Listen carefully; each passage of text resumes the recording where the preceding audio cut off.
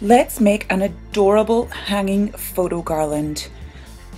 For this project, you are going to need a Brother VC500 color label printer, a VR Memory Keepers frame punch board, some watercolor, bright watercolor or a dye of some sort, even food coloring would work, some yarn to use for the actual garland itself, some yarn to make pom-poms, some scrapbook embellishments, sequins, embroidery, thread and a needle. Scrap piece of cardboard to quickly make a tassel for the bottom of our garland. So keep wrapping and wrapping until you feel that your tassel is actually going to be thick enough. And for the bottom of my tassel, I decided to use a very vibrant watercolor ink to make it a super bright pink, which I'll show you just after this. Okay, so whenever you're finished, you will need a small piece of yarn to attach to the bottom of the garland, like so. And you will also need another small piece of yarn to wrap the tassel and secure it all together, like so. Then you will be able to trim the ends and we will start the dyeing process. So just keep wrapping and secure your tassel using this method just to keep all the random pieces of yarn together.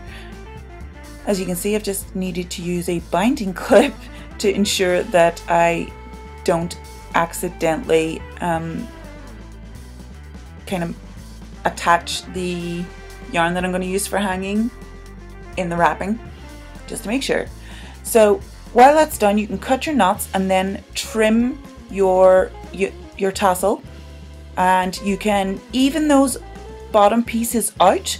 You can make a shape if you want to. I'm just going for like a flat base for my tassel. And now we get to the super fun part that I'm excited about. So get some of your dye and put it into a little jar of water, like so.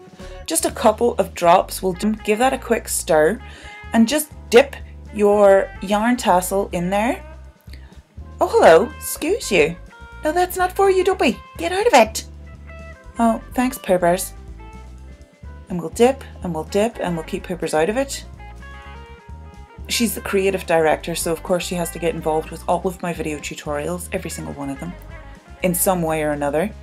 So when I had dipped my, dipped my yarn into there, it was very drippy, so I ended up hanging it on a tap just to let it drip into the sink, and because it was watercolor, it washed away easily.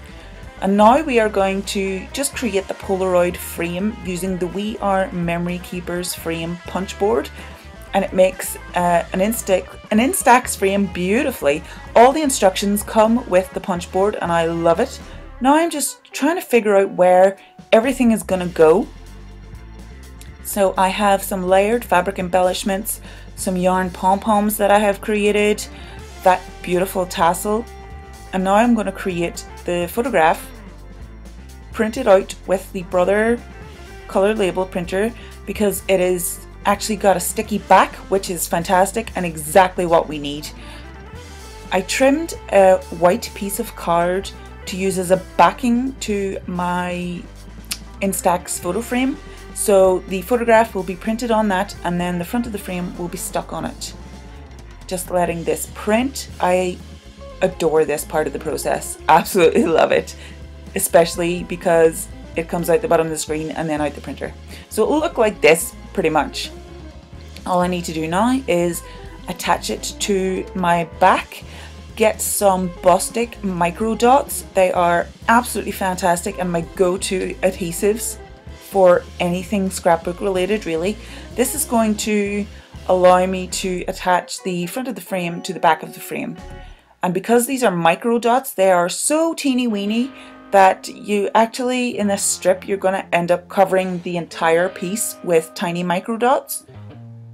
They really are fantastic. So I'll just attach these to all parts of the back part of the front frame, if that makes sense, yes.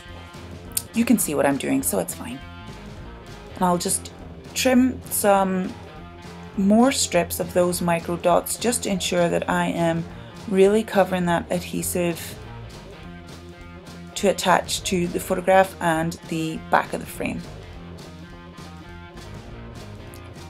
And to just make sure that I don't stick the photograph on kind of skew-if, I will actually stick the photograph to the front of the frame using those micro dots first, then peel off the backing and attach it to the back. As you can see, voila, done. How awesome is that? I love it.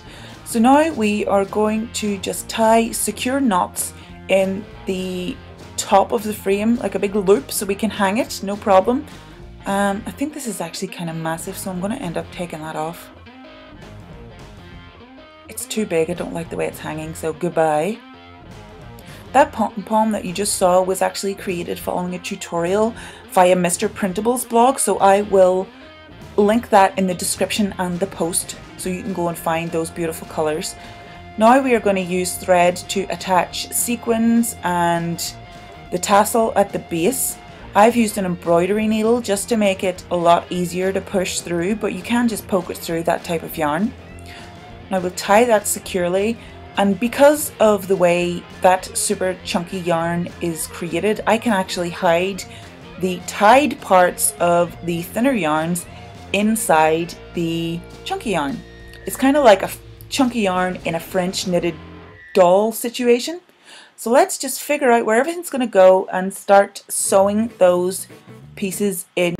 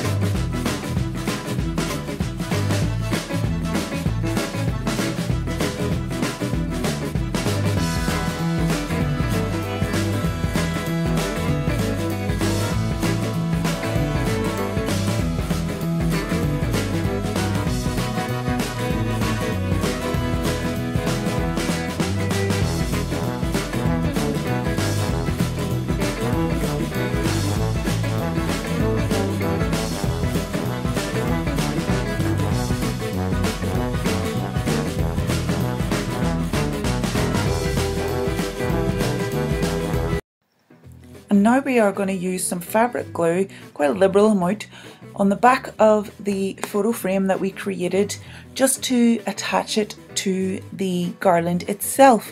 Now apply plenty of pressure just to ensure that everything kind of sticks the way it should. And repeat this process for all the little embellishments that you have.